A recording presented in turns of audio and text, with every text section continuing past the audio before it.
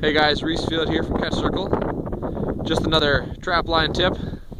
I'm out on this guy's property, trapping the transition zone along this fence line between a cornfield and a pasture in some woods.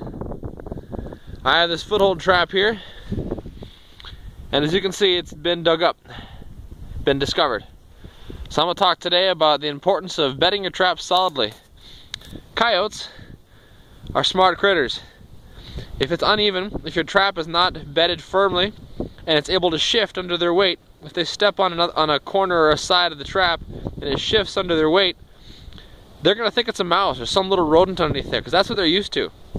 When something shifts underneath their feet, they get curious and they're going to dig it up because they think it's a little rodent they're after.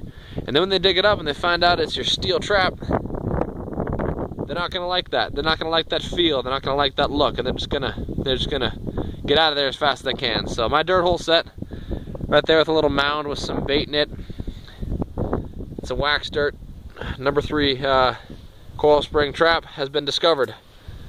So what you can do at a set like this is you can just dig it back up, rebed it firmly, and sift it back over and make it look natural again. But bed your trap solidly, because once a coyote discovers it, he's not going to really want to come back. So bed it firmly in the first place.